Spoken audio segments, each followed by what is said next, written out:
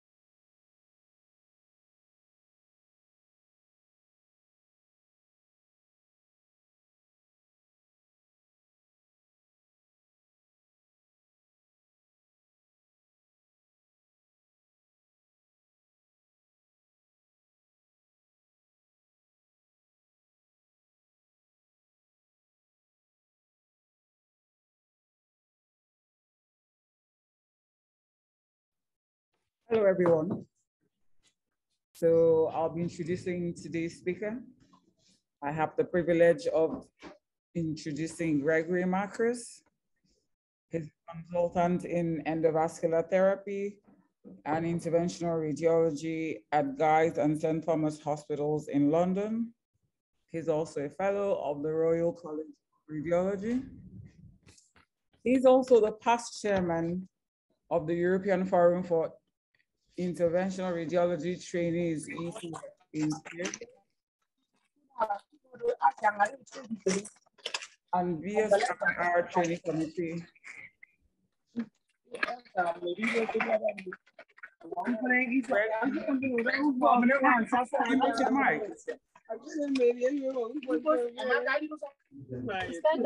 It's okay.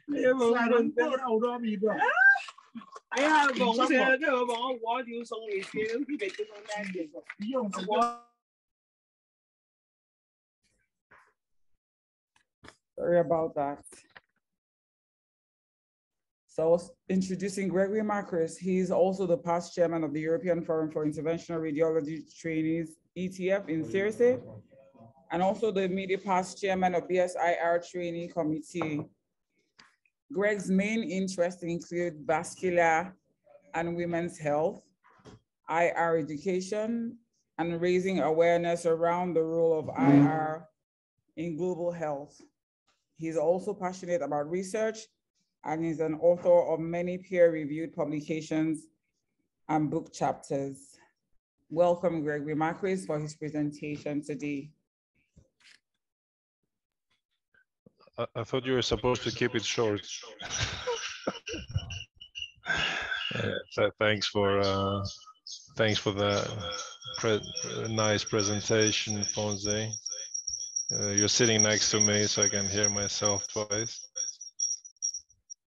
Okay. Oh, do you want to, maybe you want to put the sound?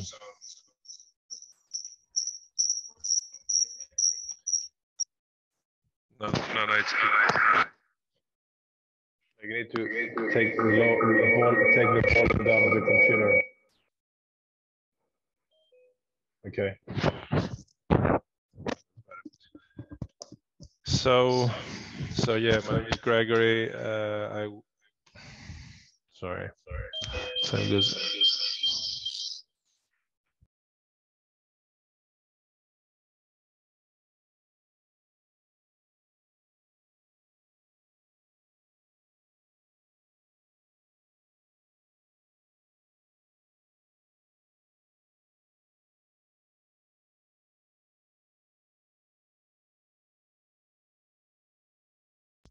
Okay. So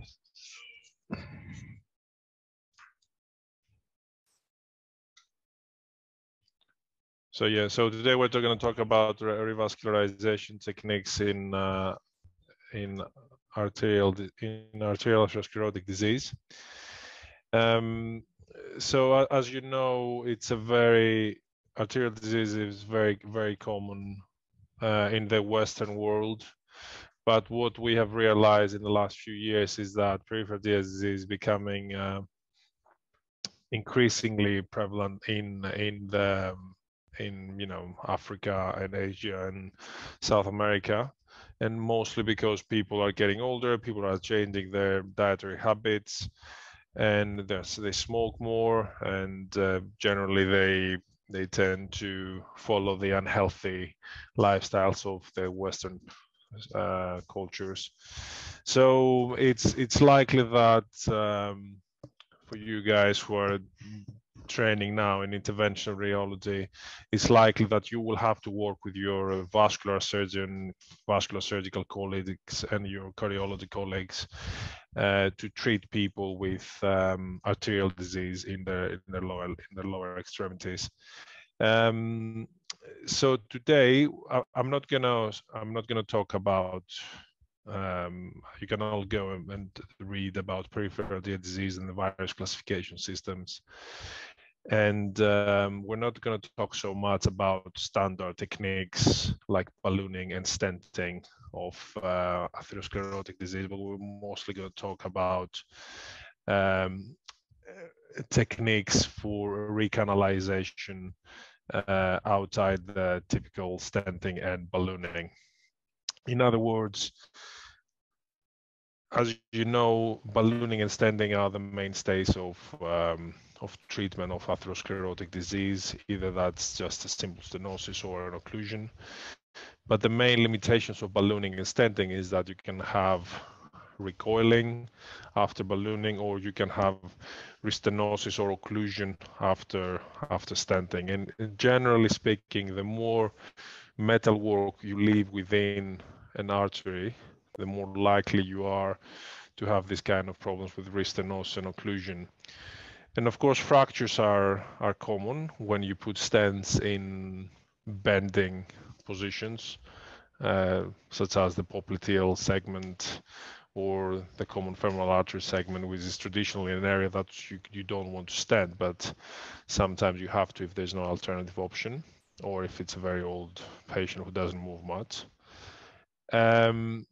But as you can see in this example, because of the change in hemodynamics that usually stents cause, you can have increased, there's an increased risk for vessel inflammation and reocclusion of the stent.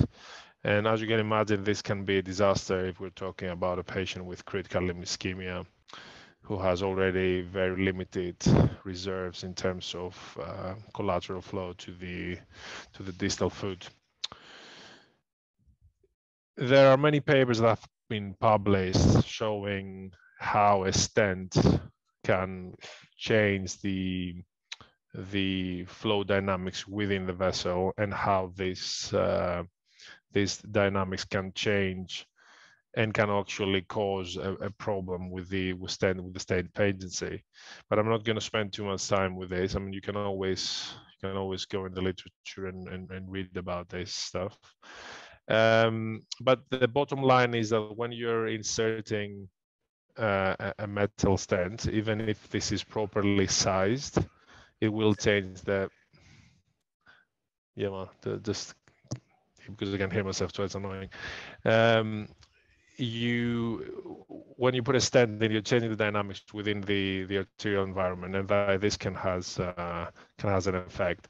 So sometimes you cannot avoid this. Sometimes you have to take that risk, and you have to make sure that you size the stent properly, so you cause the minimal disruption in the flow dynamics of the vessel. But sometimes you have to try and avoid this. So that's why there has been the development of the last few years. There's more and more people are talking about this, the leave nothing behind motion and the plaque modification idea, that instead of trying to cover a plaque with a stent, or instead of trying to keep a vessel open with a stent, we try to modify the plaque, trying to leave as less metal as we can inside the vessel. And I'm sure you must have heard about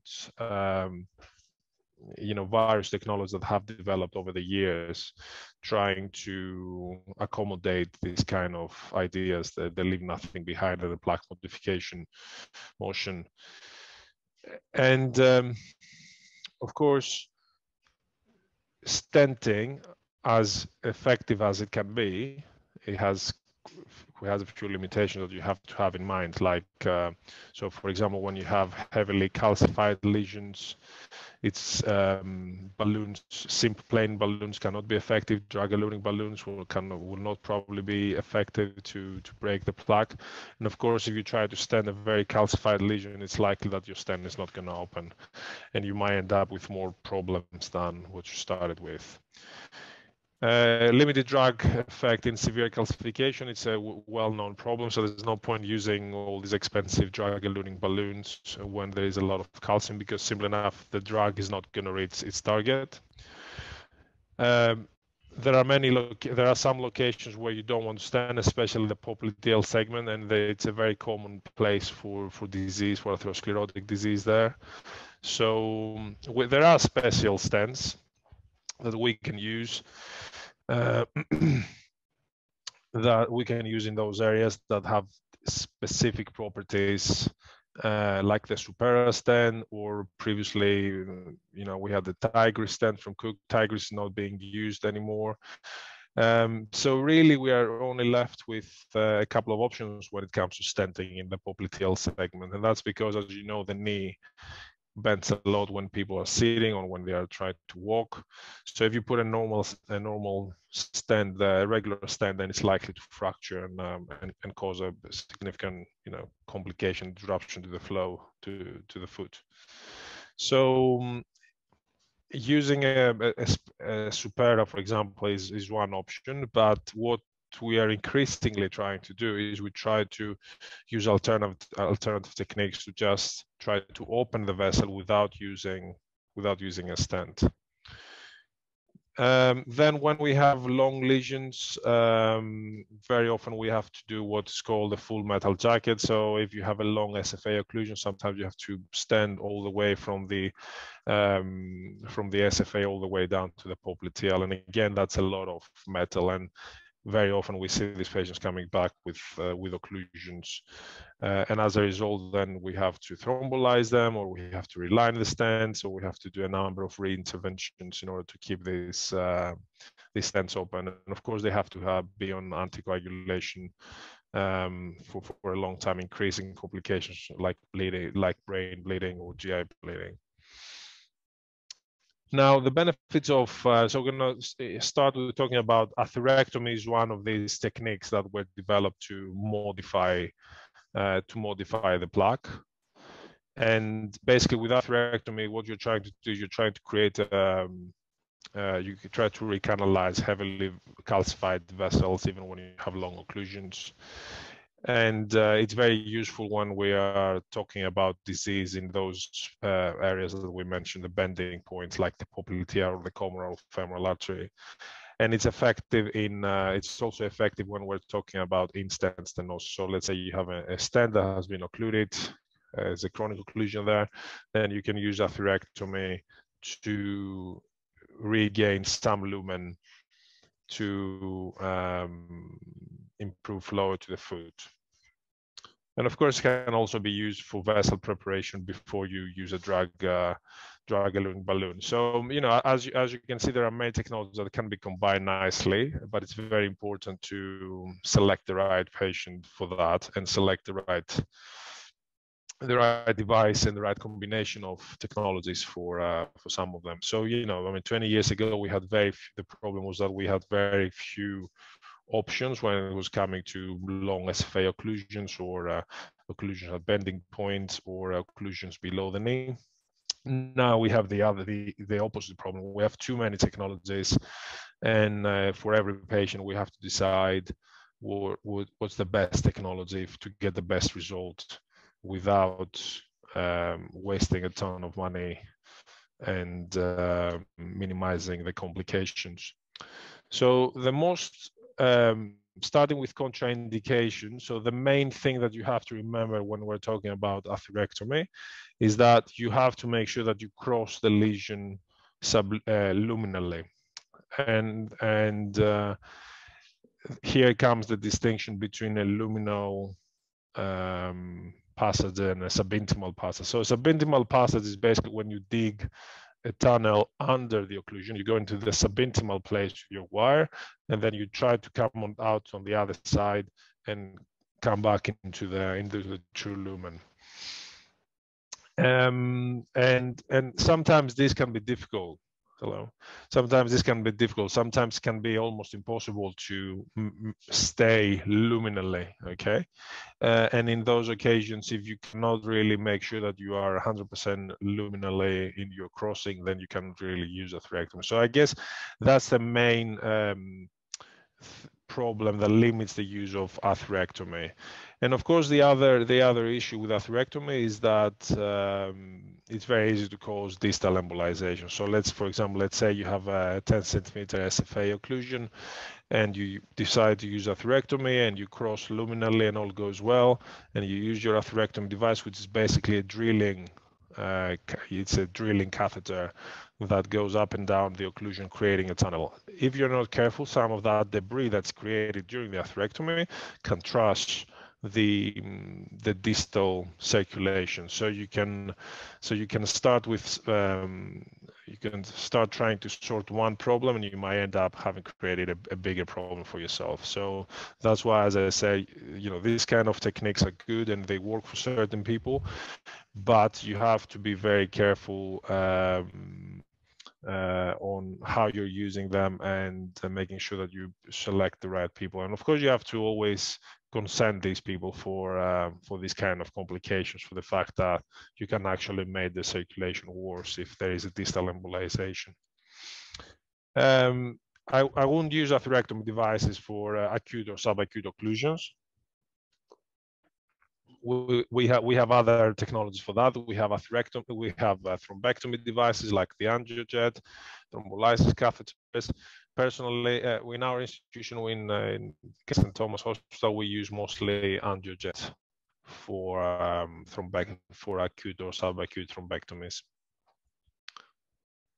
Now, there are various, as I was saying before earlier, there are multiple different devices to choose from. Okay, this is just this is a table that shows all the different types of atherectomy. You have directional atherectomy, rotational, orbital, laser atherectomy.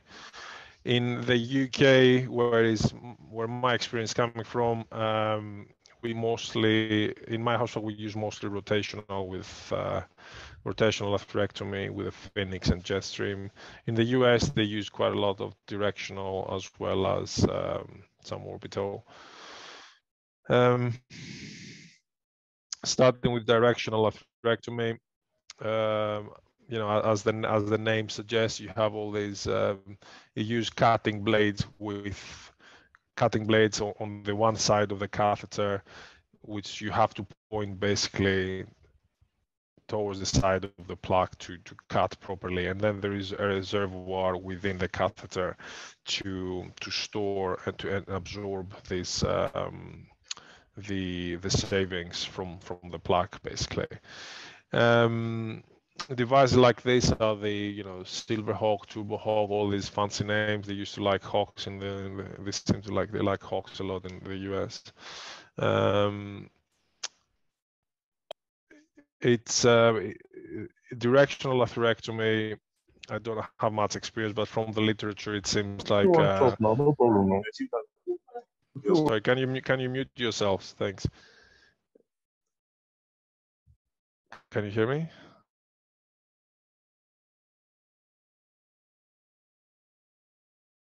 Okay, sorry about that. So directional atherectomy is one type. Then you have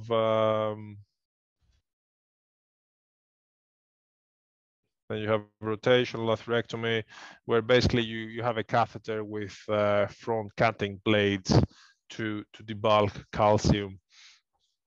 And for these devices, so some of these devices are, as I mentioned, the Jetstream or the Phoenix.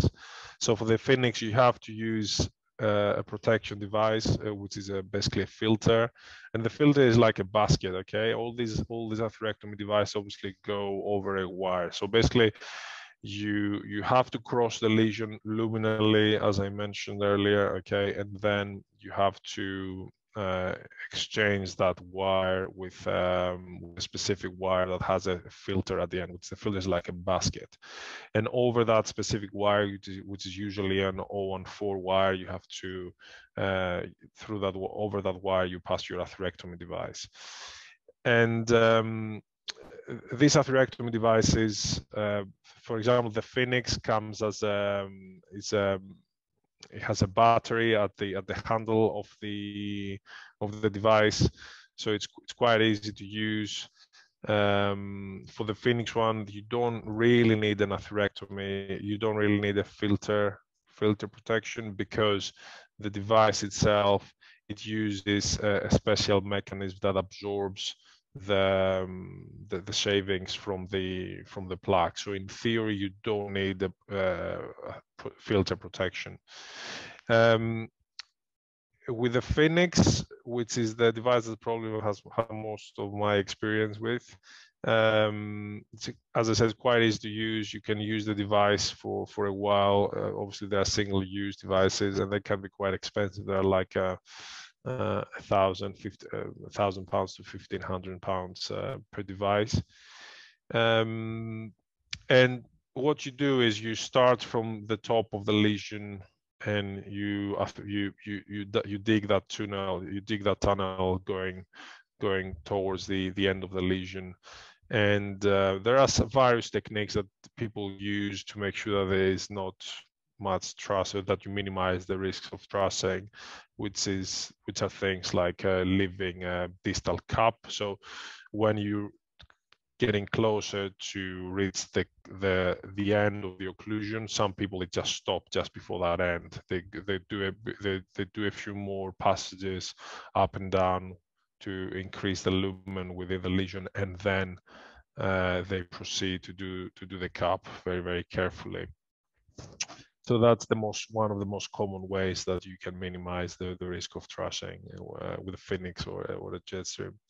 The Jetstream is slightly different. Jetstream, as I said, you need to use a protection device, and because these wires are obviously 014, you don't have so much support. So sometimes before you use your, so sometimes it might be very hard to push through that lesion, because obviously these catheters are a bit bulkier than a simple 4 French catheter. So sometimes you might have to do a little bit of pre-dilating with a small balloon, a 2 millimeter balloon maybe, to just allow for the catheter to pass through. But definitely sometimes, especially in long lesion, it might be challenging to push these atherectomy devices through the lesion. Orbital devices, I don't have much experience with them. The diamond back is one. It's a commonly used one, and they use a diamond, as you can see, a diamond coated crown that basically rotates in high speed and destroys the plaque pretty much. As you can imagine, again, for these ones, you can create a lot of debris that can go down with the flow, so you need to use protection device. And this is what the protection device looks like. This is the filter. As you can see here, for example, there's a long segment occlusion in picture in diagram A. Then we're crossing the lesion, and we put the filter distally to the lesion, and then we do the atherectomy. And as you can see, sometimes in picture D, you can see that the debris that can end up in the basket. And obviously, if we didn't have that basket in there, all this debris would go all the way down to the distal circulation to the foot, causing trouble. And these are some of the combinations. So you can see in one column you have the devices, and on the other column you have the guide wires and distal protection devices that are recommended. And as I mentioned, you can see that most of them are 014 wires, with the only exception which is the Rotarex, which is quite old device, to be honest with you. Not many people use it anymore. And the Rotarex can use an 018 system. The Rotarex is also like a drill, and it actually sounds like a drill, and it creates a tunnel in the vessel. Again, for the Rotarex, you don't really need a filtering device, because as the drill rotates, the pieces of the plaque that cuts off, they are being absorbed by the catheter. Again, you can see a picture of how some of the most common filter devices look like, the Spider FX and the NAV6 from Abbott. Basically, they are baskets, okay, and you deliver them through a catheter, and when you're done, you just resheath them in a catheter, and that's how you collect all that debris into the catheter and removing that from the circulation. Now what's the evidence? In a very recent Cochrane review published in 2020, it was shown that the evidence is actually there's actually not much. There's not a lot of. What's wrong? Sorry. So as you can see, there's not much.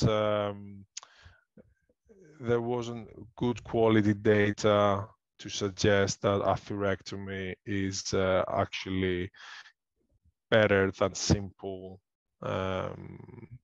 ballooning and stenting.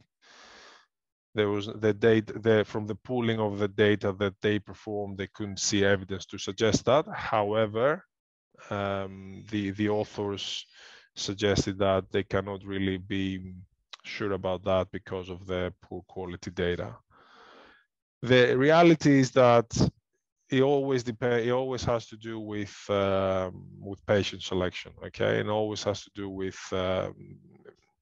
operators' experience, and it's a very operator dependent, heavy procedure, in my opinion. I've seen people using this without having used this many times, and I've seen people who are experts and have been doing this a long time, and the difference, it's enormous. Okay, so especially for these technologies where they, A, they cost a lot of money, and B, they can cause significant complications, we have to be very, very careful when it comes to patient selection. And when we're doing our first cases, we should always get some proctoring from someone who is more senior and has done this many times.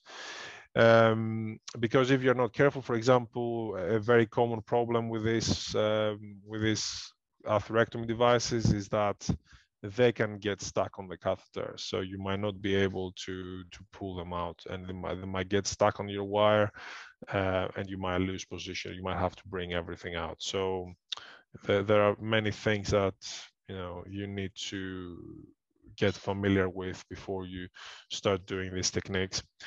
But yeah, if they are used from in the right setting from people with experience, then they can work pretty well. Okay. Now, another relatively new technology that can be used for one type of lesions that can be especially tricky is lithotripsy balloons. And these lithotripsy balloons are especially useful when we're talking about dealing with severely calcified lesions. And we see more and more people with chronic calcified lesions. And recent studies have showed that the rate and the degree of dissection following a balloon angioplasty is higher than we thought. And this is not a surprise, okay? Because when you are doing an angioplasty, you're basically stretching the wall of the artery. So if you're not using the right size of balloon, or if you're not using the right length of balloon, then you can cause dissections, and you can actually cause a lot of trouble.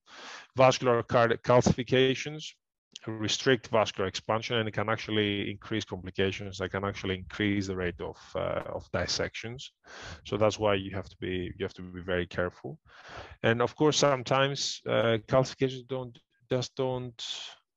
respond to a simple angioplasty, or they cause your balloons to rupture. And as we mentioned earlier, even stenting sometimes might not work. You might try to stent a very calcified lesion just to realize that your stent doesn't open, and you spend a few £100 without getting a good result. Now, the whole purpose of this intravascular the concept of lithotripsy came from urology, where they use this kind of lithotripsy technology to break stones in the kidney. And these catheters were developed to try and recreate this in the arterial system. basically the way that these balloons work is that, again, you have to cross the lesion. I mean, for lithotropsy balloons, it doesn't really matter if you are if there is a little subintimal plane, but you should try and be as luminal as you can for the majority of the length of the lesion. So you have to deliver the lithotropsy catheter across the calcified lesion, and this usually takes place over an 014 wire. Again, very flimsy wire, so you have to be careful. And the balloon then is expanded to a very low pressure. Usually, we start with 3-4 atmospheres. And basically, what you're trying to do with this balloon is you're not using this balloon to distend the vessel. You're just using this balloon to create some. You want to create good apposition between the balloon and the wall. So you're not trying to stretch the vessel, if that makes sense. Okay, you just try to create some. So you have good contact between the balloon and the plaque. So, and the reason for that is because you want to use this space between the catheter and the plaque. You want to use this space to deliver the energy from the catheter. So basically, what happens is that there is an electrical discharge from the emitters that vaporizes fluid within the balloon, creating an expanding and collapsing bubble, okay, which generates a sonic pressure wave. And this wave creates a localized field effect that travels through the tissues, through the calcified plaque, and causes micro cracks within the plaque. So when you cause cracks within the plaque, that means that the plaque becomes weaker, and you can then use a conventional balloon to open it up. And here's a nice example. So you can see here an almost complete occlusion of the SFA. This is a lithotropsy balloon, a shockwave balloon as its commercial name. And again, the balloon is just inflated to be. It's a compliant balloon, so it's inflated just to have good apposition with the wall. Okay, we're not trying to stress the vessel. And after we initiate the lithotropsy, you can see how nicely the vessel. I mean, obviously you cannot see that here, but if we had a video of the balloon as it's doing the lithotropsy, you would slowly see the balloon expanding as the shock waves are delivered into the plaque, and that's because of the cracking of the plaque. Slowly but steadily, the plaque cracks and allows more space for the balloon to expand. Okay.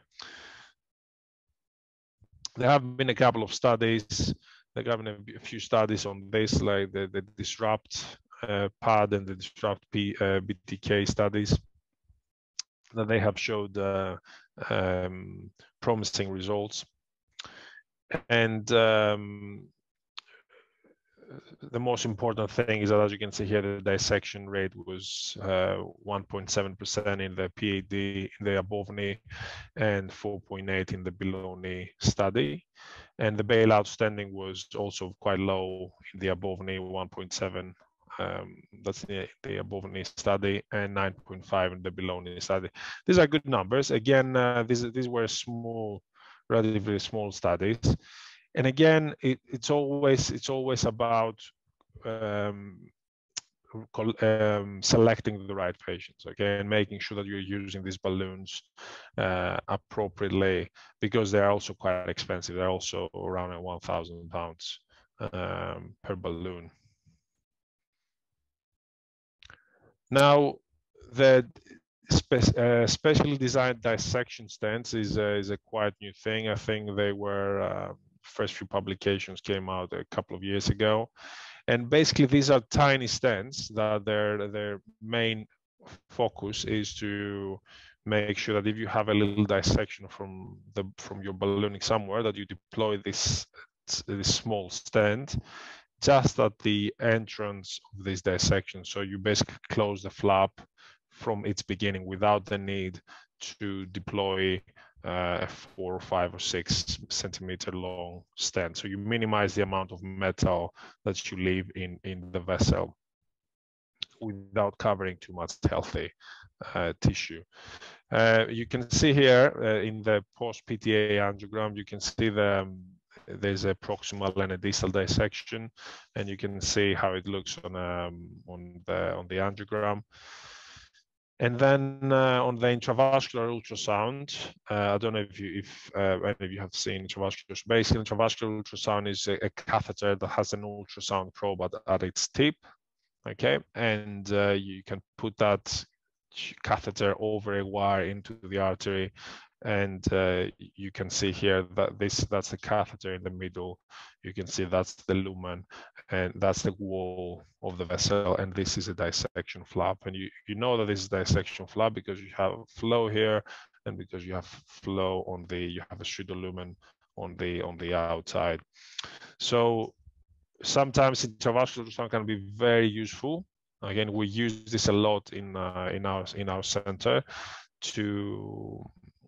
for a few reasons. So we use it, for example, to assess what's the true diameter of the vessel, to see if we have created any dissections, and of course we're using it a lot to make sure that we have crossed luminally total occlusion of an artery.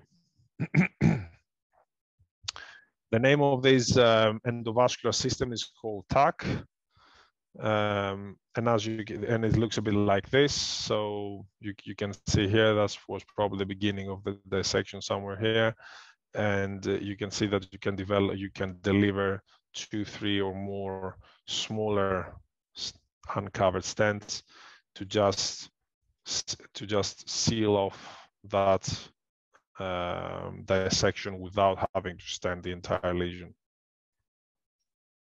Again, this is a technology that I haven't used personally, and I don't think it has come to.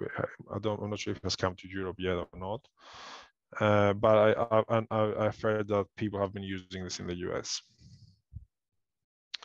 And again, there is some evidence, still quite limited. There's still a lot of research that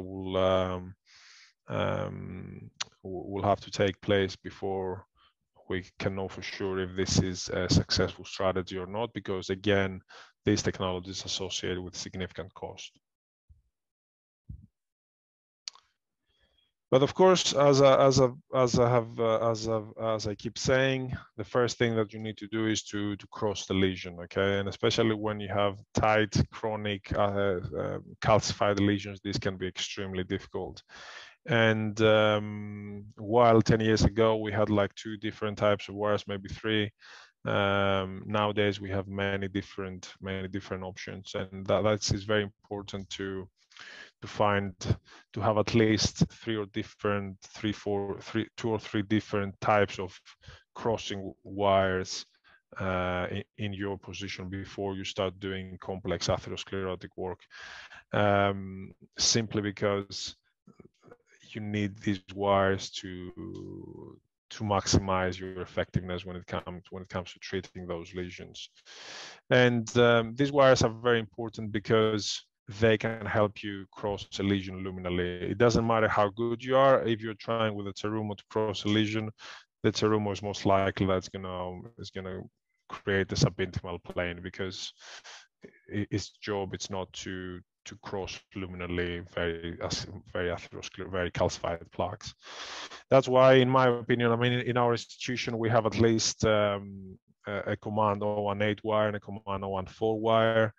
And if these catheters don't work, then we move to an Asahi type of catheter like the Gladius, which is our final.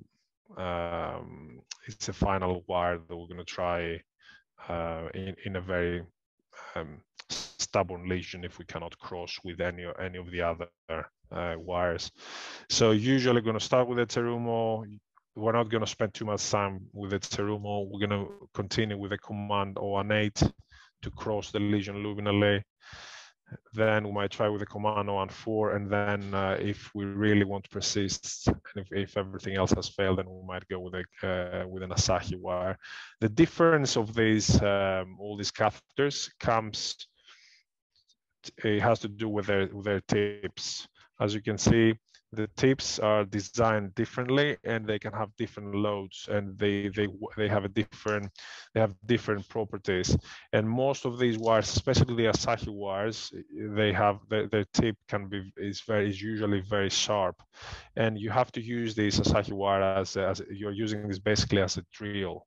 So you use its tip to drill a very tiny hole through the atherosclerosis until you reach the other side. And that's why you have to be very careful with these wires, because if you're not careful, you can very easily go outside the vessel. We're not going to talk now about the various types of stenting in below lesions. Anyway, so that's the first part of the presentation. I don't know how much time we have.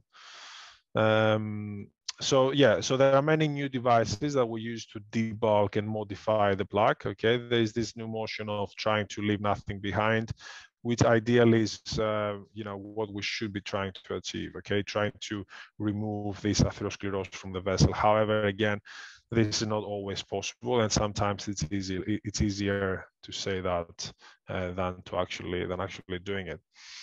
They are time-consuming procedures. Okay, they're expensive procedures. The kit is very expensive, and all these procedures, when we know that we're going to perform an atherectomy, we have to put aside at least 3-4 hours of the day just for this case. Okay, so we have spent 6-7 hours working on cases like this where you use atherectomy, trying to and as I said, most of these times these are for people with critical limb ischemia. Okay, people who are about to lose a limb.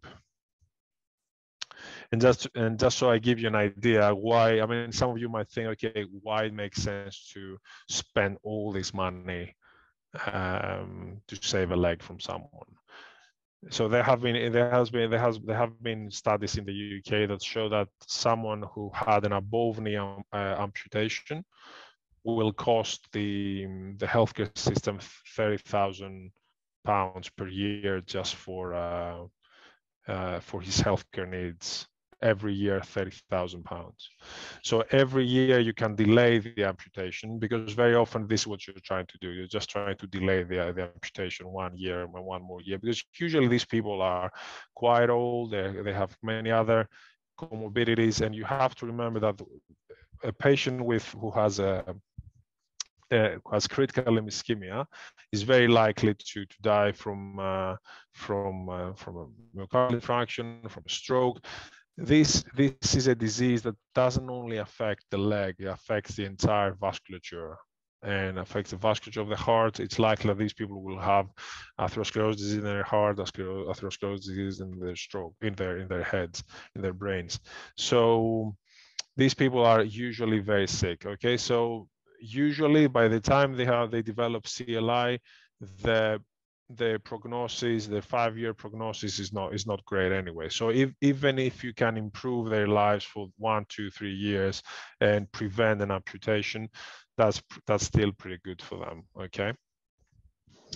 And yeah, I mean, for all these devices, of course, we have to say that the clinical data is still limited. Okay, and that's why it's a case by case selection. So when we decide to use this kind of technologies, we usually have to pass this through our multidisciplinary meeting and make sure that everybody agrees that, okay, we can spend this kind of money and this kind of time for this patient, and this makes sense. And obviously the management approach, because of all these different technologies that we have, the management approach can be very different, okay? And you can see many different combinations depending on which center. We can be here all day talking about this. But the main thing is that, you know, when it comes to treating critical limb ischemia, you need to do this as early as possible. Okay, time is money. The more blood flow you can save into the leg, the more tissue you can save, and the more functional the patient can remain after this. Okay, the worst case scenario is, you know, having, you know, early amputations, having people who cannot. And of course, after an amputation, I mean, you should all know that in people who have like even below knee amputations, their prognosis drops significantly. So most of them, I think it's 25 or 30% of them, you know, their 5-year prognosis is not great. I'm not sure about the exact statistic at the moment, but yeah, the moment they have an amputation, the risk of dying goes up significantly. So that's why we're trying really hard to prevent that from happening. Okay. Yeah, I don't think I have time for the rest. I think are there any questions on these technologies?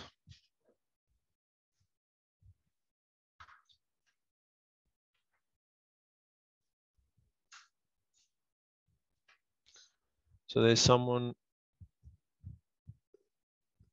that's asking if during intravascular lithotripsy, do I use protection? No, during the intravascular lithotripsy, we don't usually use filter devices, if this is what you mean.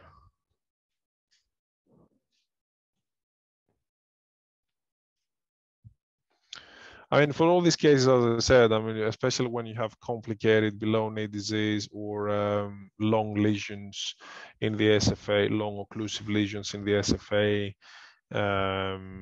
or combination of a long occlusive disease in the SFA with below knee disease, all these patients are usually these are quite complex cases. And it's good to have a good collaboration with your vascular surgeons, because and as you know, as sexy as endovascular is, then sometimes you might have to consider, are there any endovascular, are there any open options? So for example, bypass remains a very good option for younger people with PAD, okay? And it's probably a very, very durable option for younger people. Now, if we're talking about older people who don't have veins or they're not fit for surgery, then obviously endovascular becomes the main option, okay? But it's important to have an open line of communication with your vascular surgical colleagues, so you are all on the same page. And that's why it's important to have a multidisciplinary meeting where you have cardiology, so where you have vascular surgeons and cardiology and interventional radiologists and podiatrists. Okay, podiatrists are also very important. They are actually extremely important when it comes to reducing amputation rates and improving the quality of life of these patients. So, you know, it's very easy to, you know, put a needle in an artery and deploy a balloon in an artery, and, you know, everybody can deploy a stent. The main thing is this the right thing for this patient? Am I doing something that is gonna compromise him later on? Okay, because very often we see people just deploying stents whenever, whatever, without thinking that, okay, this stent the angiographic picture might look nice now, okay, but what's going to happen in 6 months from now? Because the moment that stent graft goes down, then you know, that's one step closer to amputation. Okay, so that's why we need to, you know, have an agreed pathway of how we approach these lesions. Okay, and of course in your practice, I mean, I know that you're all, you know, interventional radiologists just starting now in Africa, and that vascular disease is not the most common thing. But as people get older, and as I was saying, as people you know, adopt more Western sort of lifestyles, atherosclerotic disease is going to be more prevalent. You're going to see more of that in your lives and in your careers. So yeah, so keep reading about these things. Try to take every opportunity to, you know, practice with these patients, engage with your vascular colleagues. It's good. It's good to have them on board. Okay, they have a different set of skills that we don't have. Yeah, and try to be realistic about your expectations, the expectations that you create to the patient, and obviously, you know, I'm always happy to discuss cases, and you know, you have my email, so feel free to contact me. Okay, thank you very much. Okay, I'll stop now. Stop sharing here.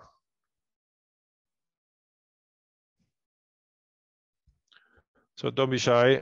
If you have any questions, even if it's something irrelevant to today's presentation, you can always ask.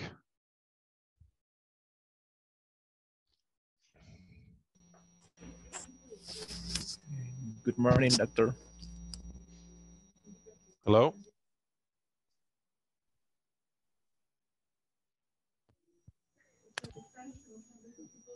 Good morning.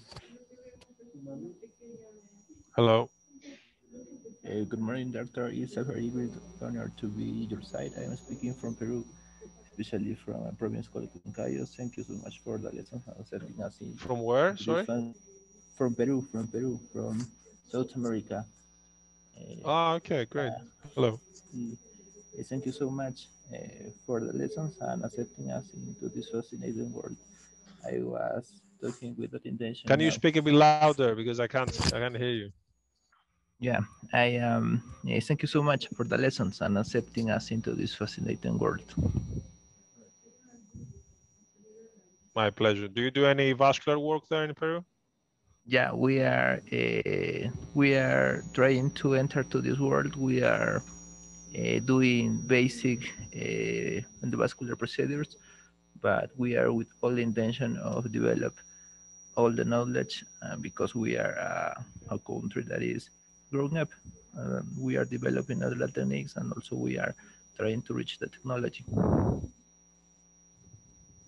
Okay. And is it mostly vascular surgeons who do this, who work on these patients? Is it mostly you? Who is mostly responsible for endovascular work in Peru? Here in Peru are the surgeries, the cardiovascular surgeries, but also in interventional radiology, we are doing the intention to develop this knowledge and these techniques. Okay, the same. Thank you. Thanks for sharing. Thank you so much. Thank you so much. Any questions for the people in this room? Mm-hmm.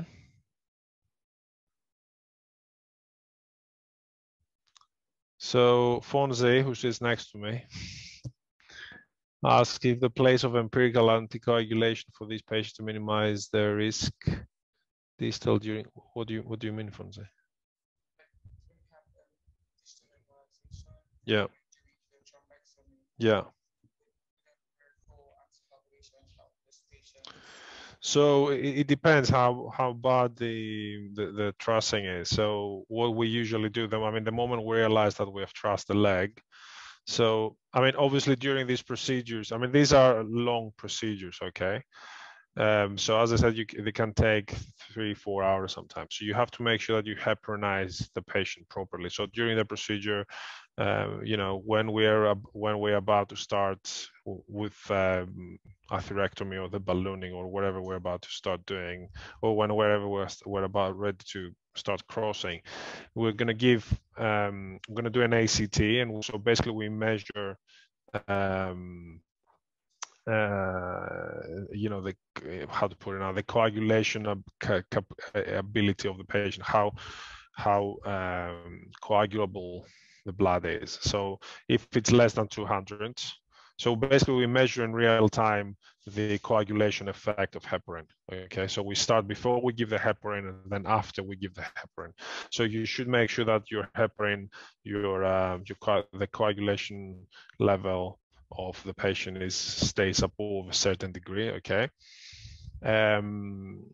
So for example, most people start with 5,000, okay, and they give 5,000, and then they might be going on for 3-4 hours, and obviously that means that after a while the blood becomes thinner and becomes thicker and thicker and thicker again.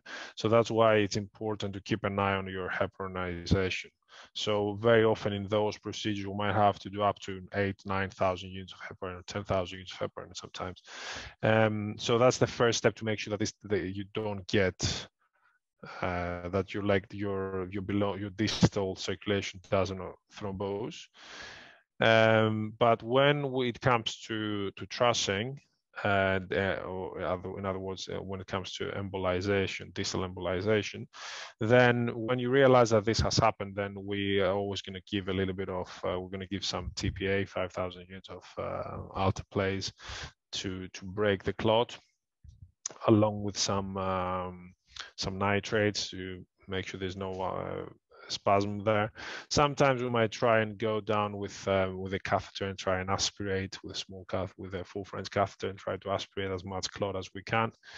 And usually, if you do all these things along with some balloon, some angioplasty of the distal vessels, after the alteplase and after the suction, then usually you can restore flow. Okay, but it's very important to make sure that you realize that early, that you find out early about that. And of course, after the procedure, when you have realized that when there is distal embolization, then we might keep we might heparinize the patient overnight. Okay, to make sure that we break any residual thrombus in the distal arteries. Now, in terms of anticoagulation after the procedure in someone who had a stent placement, so traditionally for iliac stenting, you don't really need to give anticoagulation unless there is another reason. For stents below the inguinal ligament, and especially for stents under the knee, under the knee joint, you have to give a loading dose of an antiplatelet, and after that we usually put them on dual antiplatelets for 3 to 6 months. Okay, and that's very important, because if you don't do that, then it's likely that the stent is going to go down, and you will have wasted all this money and energy for not a good reason. Having said all this, now with the introduction of DOACs, all these guidelines are likely to change. So for people who are, we see more and more people put on DOACs, and these are the direct oral anticoagulants. Okay, as we see more and more people putting on that. However, if there was a recent survey that was published in Europe, in European centers, that showed that actually the anticoagulation protocols are very, very different. So there's a huge heterogeneity when it comes to how we anticoagulate these people after an endovascular procedure. So yeah, there's not a short answer to this. I mean, in every center, unfortunately, the protocol is different, but the general rule is that most people will be put on a blood thinner. And of course, there was the Voyager PAD study that actually showed that there might be a benefit in terms of patency in patients who are receiving a DOAC on top of aspirin after revascularization procedure. I would strongly recommend to read that vascular pad study, Voyager. It's called Voyager pad study, because it's one of the biggest studies on this anticoagulation. And I think in the future there's going to be, I'm sure there are going to be developments, because there has been, you know, there has been a lot of progress when it comes to all these new devices and balloons and atherectomy devices, all this new stuff.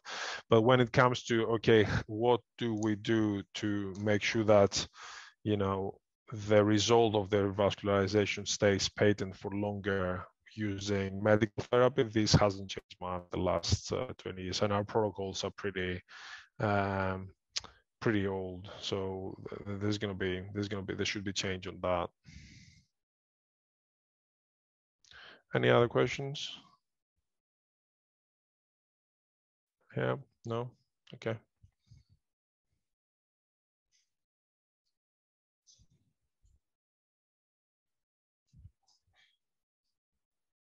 Thank you very much, Gregory, for that very amazing presentation. So, and thank you everyone else who joined in today. See you again, same time next Thursday. Have a good day, everyone.